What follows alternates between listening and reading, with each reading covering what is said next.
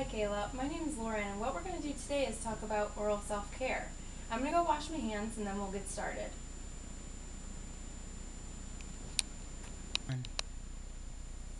First thing I wanted to do is ask you what you know about plaque or biofilm. I've heard of plaque before, and I know that it's not really good for your teeth. Okay, great. Well, do you know anything about calculus or tartar? Isn't that the hard stuff on your teeth? Yes, very good. Now I'm going to help you understand both a little bit better and how they're formed and everything like that. But first, we're going to take a quick look around in your mouth.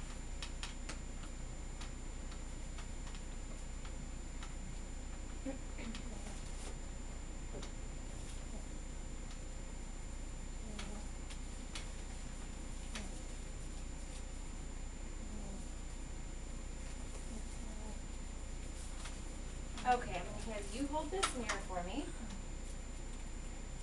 I'm just going to take a quick look around. Let me see, open for me.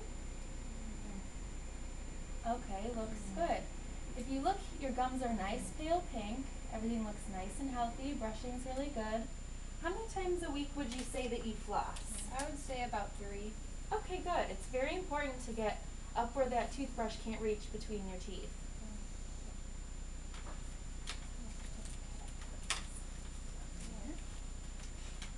Okay, right around where your gums and your tooth meet, that biofilm can really collect because there's something to hold it to the tooth. So right up there where you get that floss, your toothbrush can't reach, so it's all sitting up against your gums. Now, this biofilm is first formed by something called an acquired pellicle. Now, this acquired pellicle is made of a lot of proteins from your saliva, and it forms within minutes after all external materials are removed from your teeth, after you brush, after you go to the hygienist. Starting now. Now, this acquired pellicle is both a good thing and a bad thing. It keeps the tooth surfaces moist, and it acts as a protective barrier against acids that you may get from sodas or things like that. But it also acts as kind of like a double-sided tape, which sticks both to your tooth and allows the biofilm to stick to it.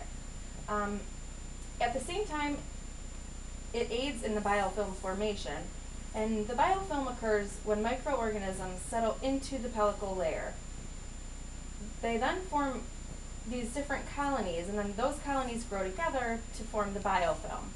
The biofilm not only forms on the teeth, but also any small irregularities such as any cracks in your teeth or any fillings or restorations you have. Now.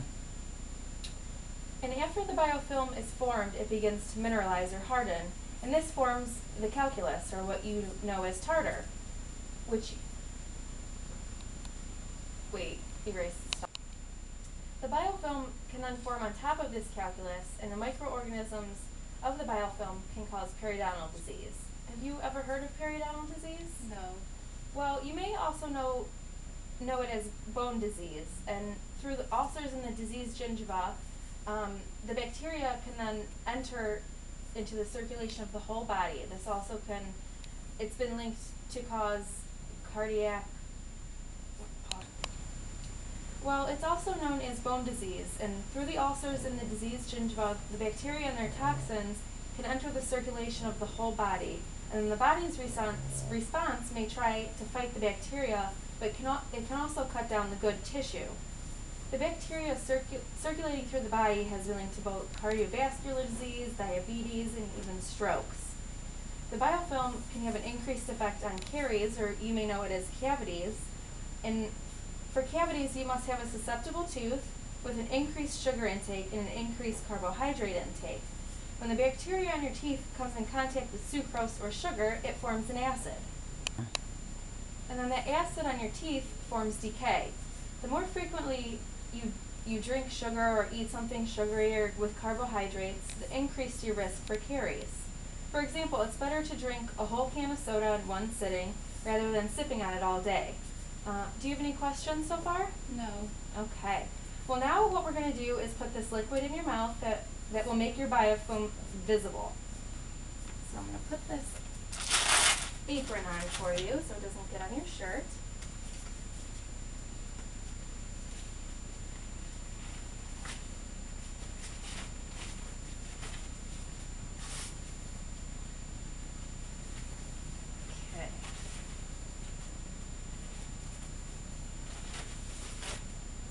to have you slip these glasses on for me. Thank you. Okay, I'm just going to use this little cotton tip applicator and put it on all the surfaces of your teeth, okay? Okay.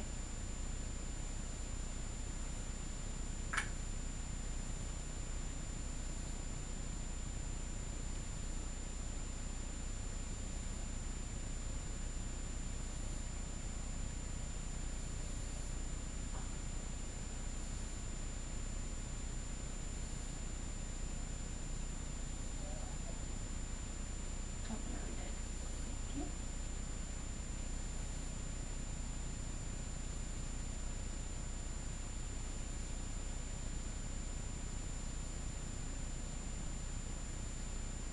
Okay, great. Now what I'm going to have you do is swish around with this water and then just spit it right back into the cup.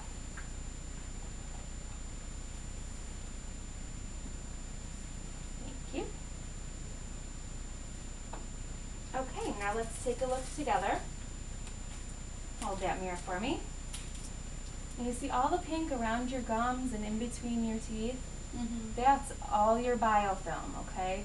So what I'm going to have you do now is I want you to show me how you brush and floss. We'll start with flossing. You're going to always get a piece of floss about this big. Okay. And what I want you to do is show me how you floss, and then we'll go over together ways that you can improve.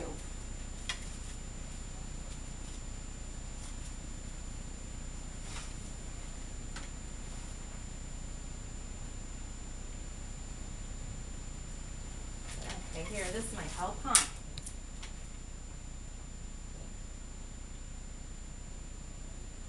Very good. Can you show me somewhere on the bottom? Okay, great. Now show me how you brush, and then we'll go over both of them together. There you go.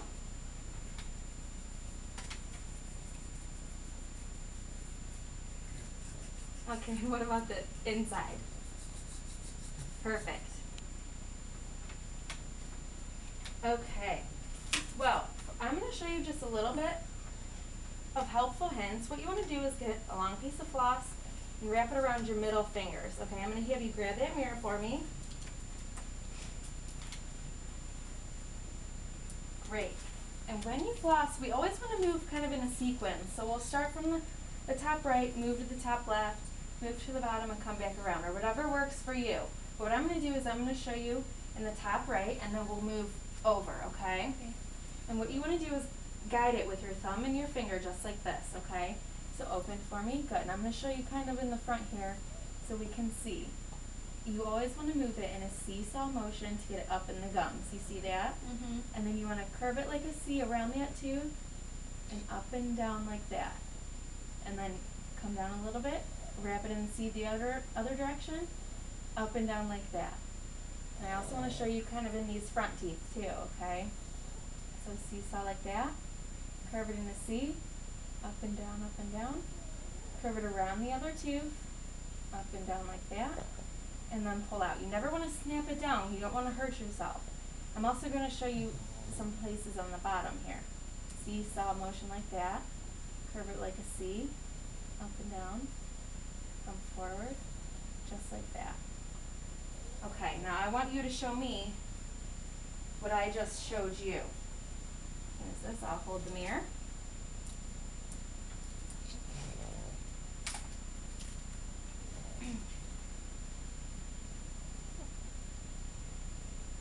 Perfect. Good. Can you show me on the bottom? Great.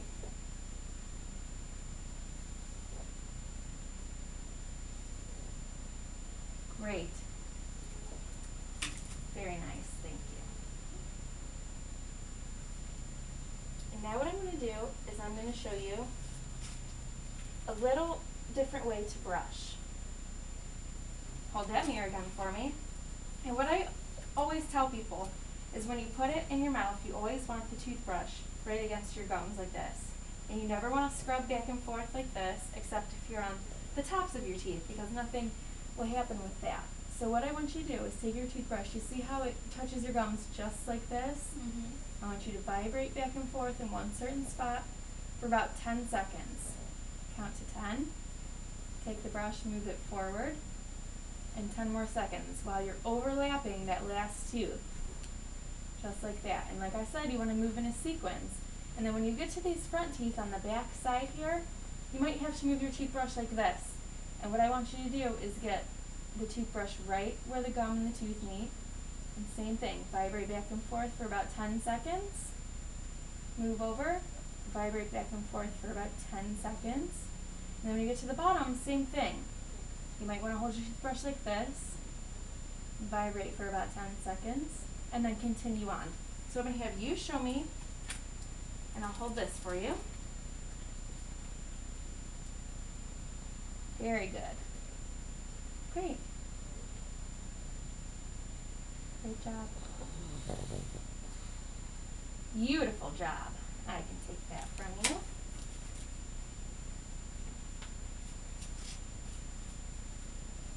Okay, now I also want to show you, sorry, hold this for me, the mirror. I also want to show you, you never want to forget about your gums or your cheeks or your tongue or your palate, things like that. So after you finish your sequence of brushing, what you want to do is just take your toothbrush around and your lips and your cheeks. You want to brush down like that, come around the top, also in a sequence, brush your cheeks. And then you, on your palate, you just kind of want to swipe it across like that, okay? So I'm going to have you show me that.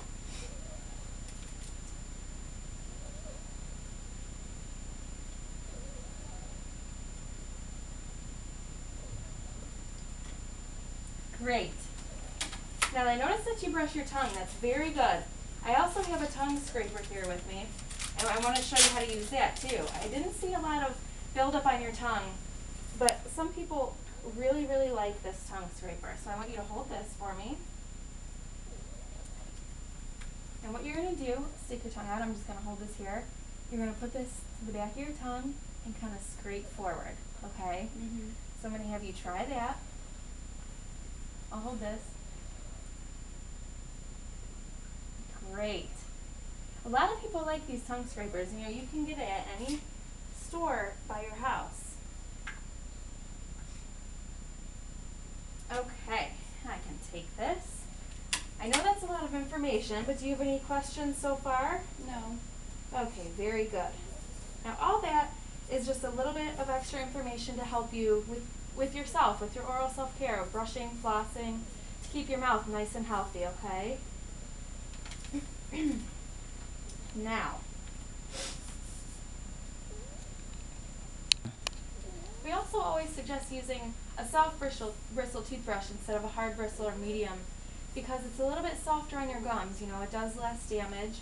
And then we always suggest using a fluoride toothpaste to help with prevention of cavities or caries. Do you use a fluoride toothpaste? No. No? Well, I have a little sample here for you to take home with a toothbrush and toothpaste, so that's perfect. We're about coming to the end of our oral self-care teaching. Can you tell me maybe 2 things that you learned today? I learned how to brush my teeth correctly, and I learned about plaque.